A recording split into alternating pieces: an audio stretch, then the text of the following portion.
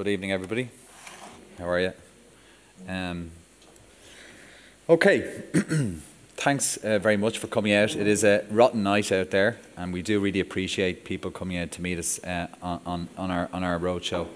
I just want to start because every day of the week we see new applications for charities, and we also, our team who deal with you by phone, get queries by email, we deal with charity trustees or employees of charities. And one thing that I can say that is shared amongst the staff is that we recognise the amazing work that's done by charities in Donegal and the Northwest, but generally speaking, the amount of public benefit that you provide. And we understand that because you're volunteers, it takes a lot of effort and commitment to deliver that for really the community, the people that you serve. And that is something that has the staff that are there, something that really does inspire what we do. So I just want to start off by recognising the work that you do. So I'm going to talk a little bit about what's up here.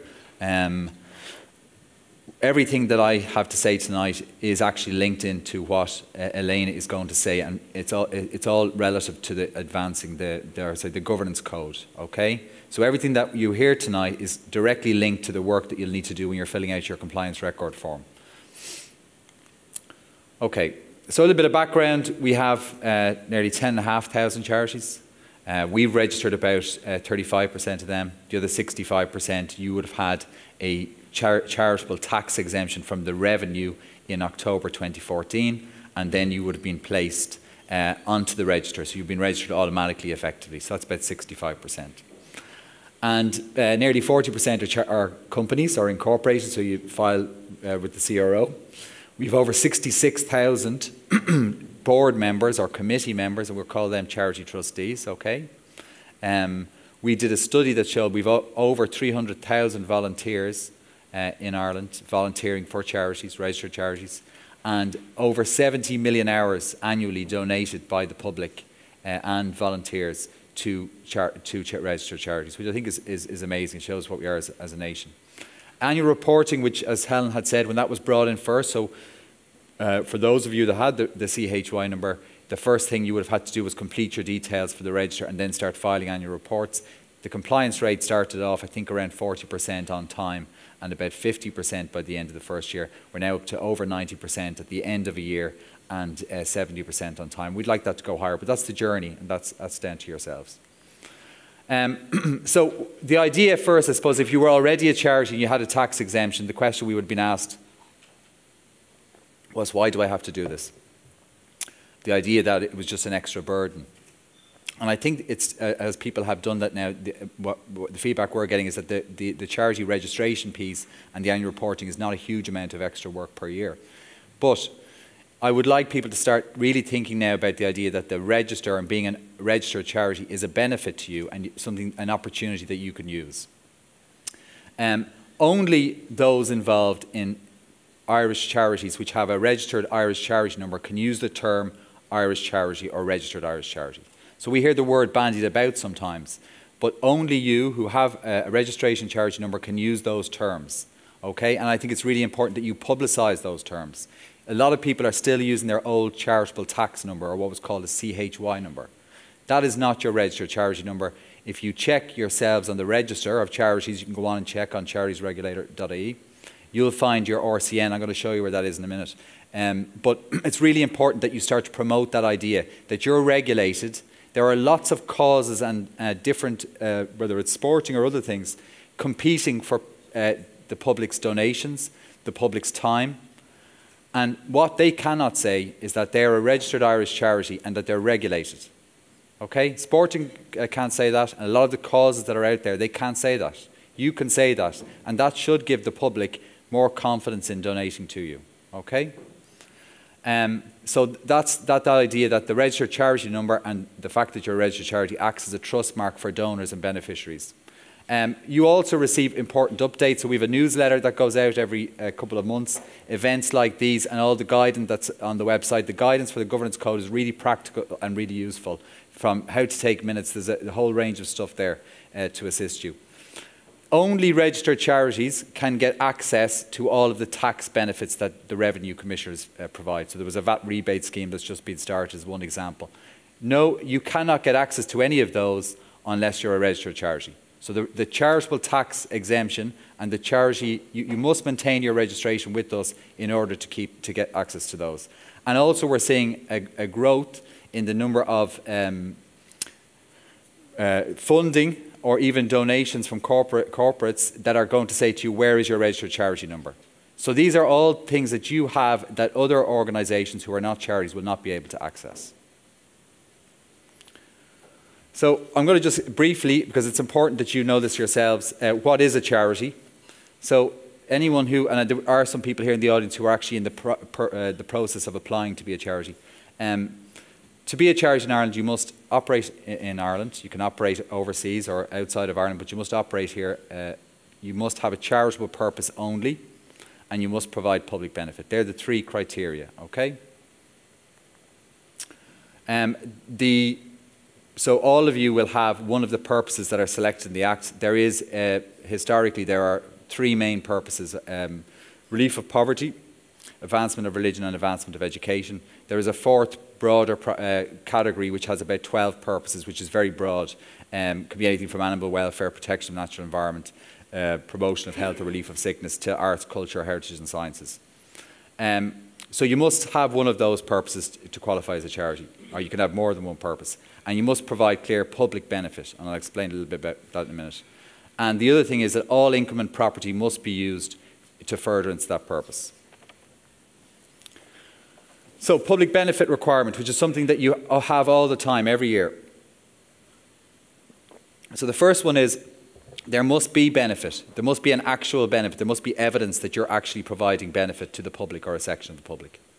And that benefit must be broad. It must be to the general public or a sufficient section of the public. Okay? So somebody who supports just an individual is not a charity because that's just for one individual. You must identify a group, could be young people or older people, that you're providing your services to, and then they must be able to access your service based on their need. Okay?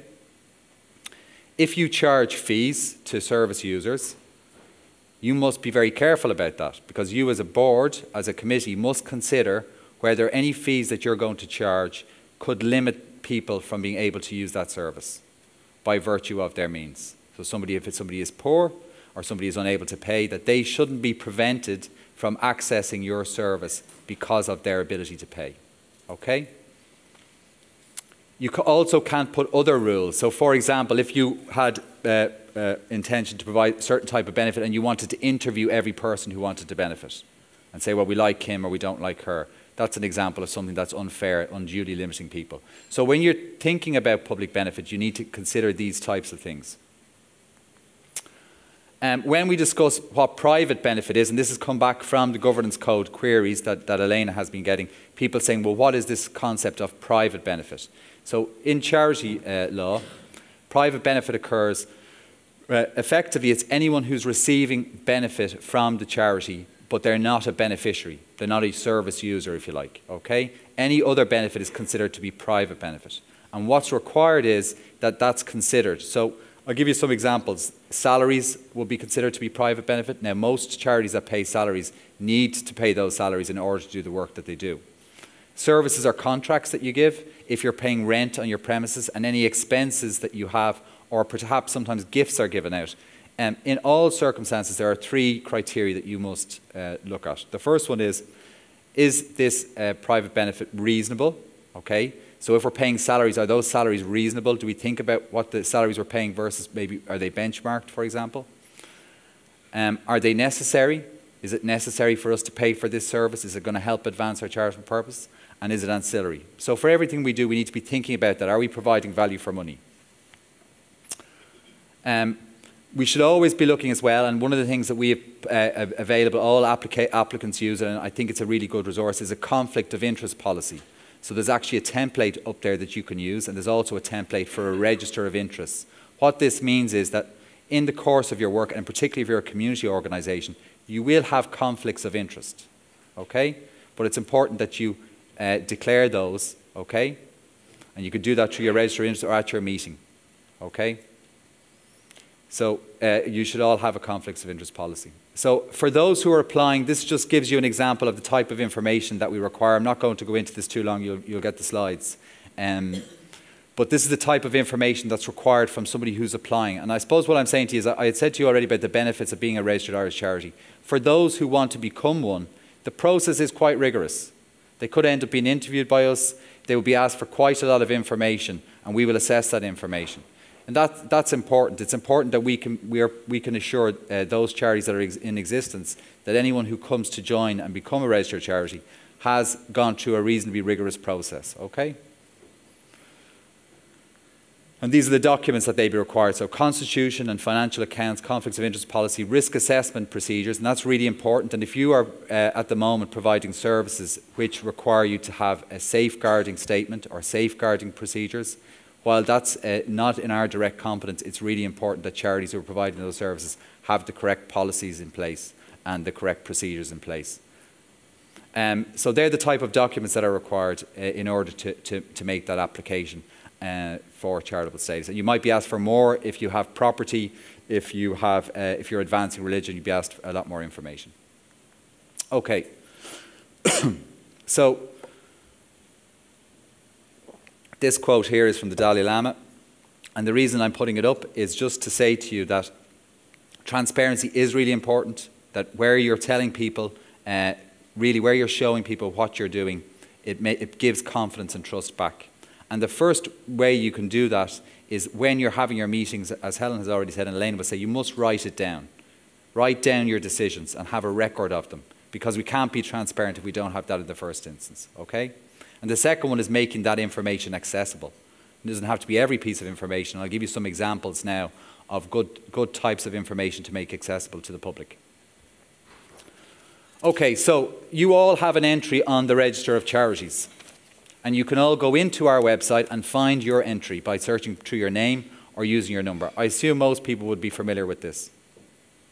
So your name is on top, and then you have your registered charity number. This is, I can't use the flicker, this is this here, okay? And it normally starts with 200 or 201.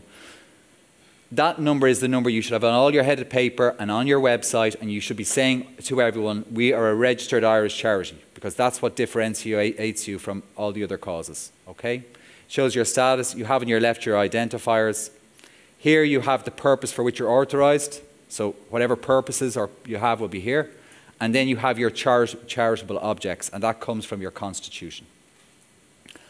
There are two tabs over to the right which deal with finance and activities documents, which come from the annual return you do each year, and the people who are running and the length of time they've been there. That's what's over on the far right, okay? So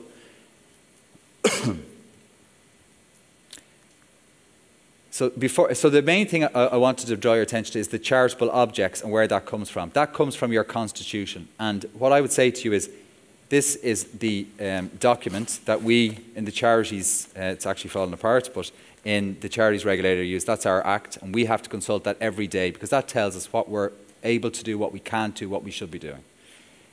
It is absolutely essential, in order for you to advance your charitable purpose, which is a legal duty as trustees and also part of the governance code, okay? You can only do that if you know what your purpose is. If you know and understand what your purpose that you've been set up for. And the only way you're going to know and understand what the purpose that you were set up for, because it may have been set up by other people, you may not have been the people who set up the organisation or the registered charity initially, is by reading your own document, which starts with your main object. So the top of every charity's constitution, you will find a main object.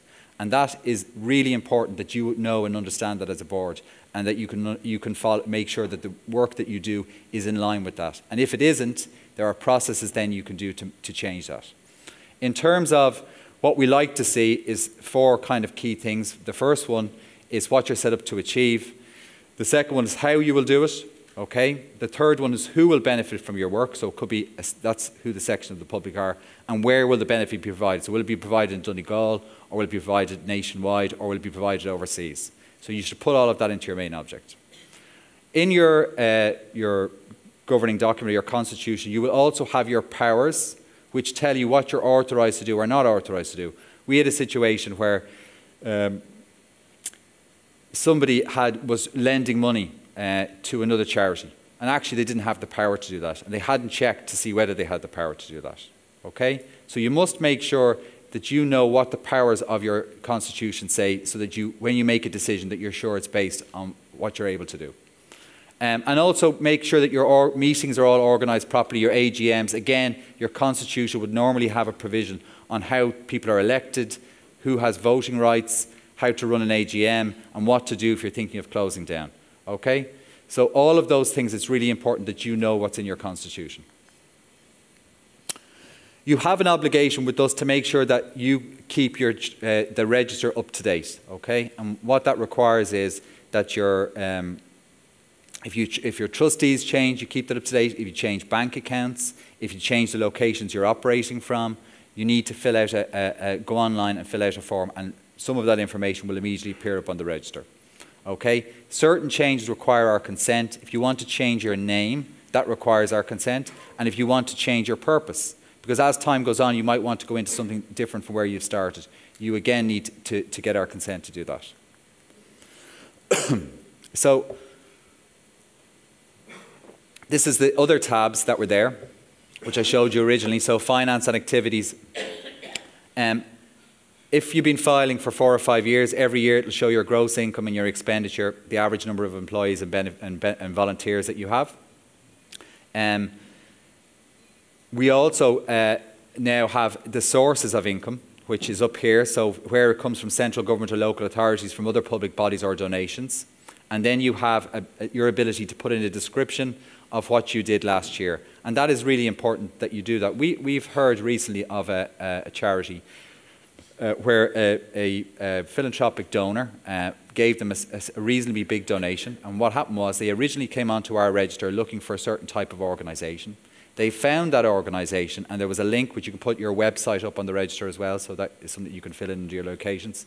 They went onto their website and they found that they had published their accounts. And when they read the accounts, they were very impressed with what they saw. They made contact, and ultimately that's led to them getting a donation, a fairly sizable donation. So the information that you have up there is actually seen by people. About 300 to 400 people a day are visiting the register to look to see, are there worthy causes that they can support and volunteer to. And it's really important that you use the register then as a window, linking it back to your website, and on your website having your further information. Many charities have been putting up what's called, or filing what's called abridged accounts. This is a much smaller set of accounts that don't really tell you a whole lot of information. This practice, which has grown over the last 2 or 3 years, while not illegal, does no good for anyone in terms of being transparent and open, because it limits down the amount of information. You wouldn't, for example, know how much money the charity had taken in and where it had spent its money.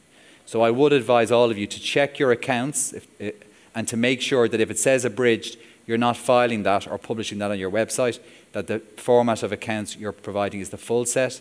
It's not a huge extra task, because as a board you would have actually seen the full set. It's just the presentation format is a lot less information. Publicise that you're a registered charity and your RCN number. That's really important, because you're differentiating yourself from all of the other types of organisation who might be competing. And we would suggest that you put the link to your entry on the register on your website, on your social media, so people can see that. Okay? Because we have done some work that shows people are very aware that the Charities Regulator exists and that charities are regulated. And that is something that that you should really use as a way of promoting the work that you do.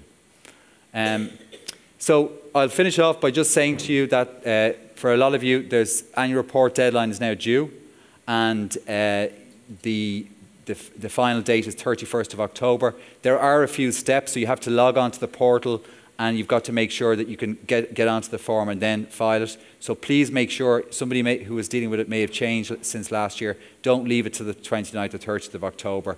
Get onto it as soon as you can. The other thing is, if at any point you have a question or a query or you're stuck, make a phone call. Our number is 016331500. Our phone lines are open from 10 to 5 every day. We have very knowledgeable and helpful staff. They are there to help you. They're dealing with charity trustees every day. They know your time is precious. So please pick up the phone. There's no query that you can give that we haven't been able to answer before. All right, so that's for me. Thanks very much.